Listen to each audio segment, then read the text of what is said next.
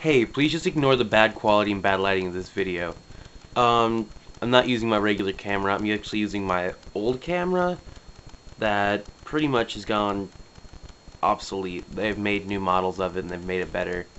And I'm still using the old one. But, on to what I'm actually making this video about. So, I decided I'm going to start doing something on my second channel. I'm actually going to do a couple of things. I'm actually going to put more of a schedule there, so that you guys know what's going on. Monday is just going to be behind the scenes of whatever I post on Sundays. Obviously, there won't be one tomorrow, because if you haven't seen it, I have a video there. Go check it out. It's right here. So that's going to be good. Hopefully you guys like that. And it's just a little update video because I didn't have time to make a normal video. I explained it all there. So, I really just wanted to tell you guys what I'm up to right now. I learned how to make candy. If you don't know what candy is, it's K-A-N-D-I. And let me show you. I just started learning this yesterday, and I made my first one, this one, my first multi-stitch, pretty much anything. I made this on Friday. I also made this one. It's got music notes on it. How crafty. And I don't know if you can tell with the bad lighting and everything, but this one has a big power symbol on it.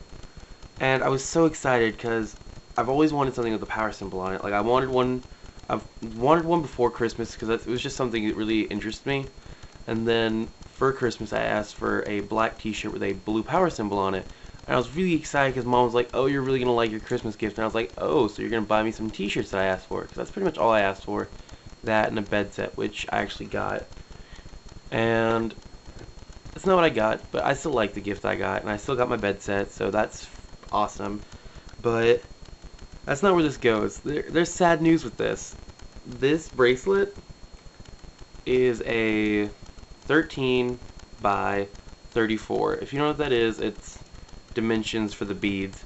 It's 13 rows, 34 columns, 13 down, 34 over.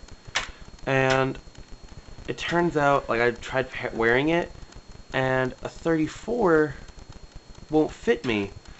I have to go up 2 more sizes. I have to go up to a 36. So, oh, I'm probably going to end up, like, giving this to someone. I think this is going to be my first tradable. And I really hope people like it. Like, it took me a long time to do this. I've been doing it since, I don't know. I've been doing it for a while, so, yeah.